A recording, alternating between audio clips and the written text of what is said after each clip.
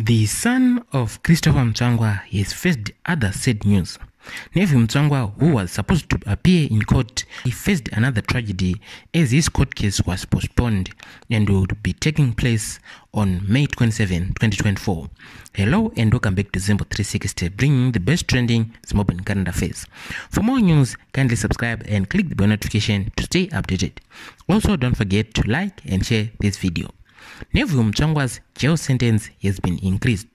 The son of Monica Mutsvangwa was supposed to appear in court today, but unfortunately his court case was however postponed and will proceed on May 27, 2024.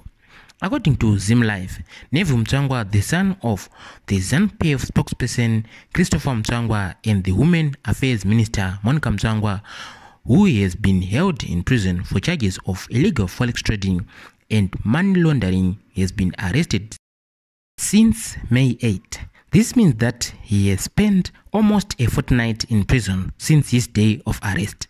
According to reports, the 44-year-old man will languish in prison for a few days after the High Court postponed his ruling on his bail bid to May 27.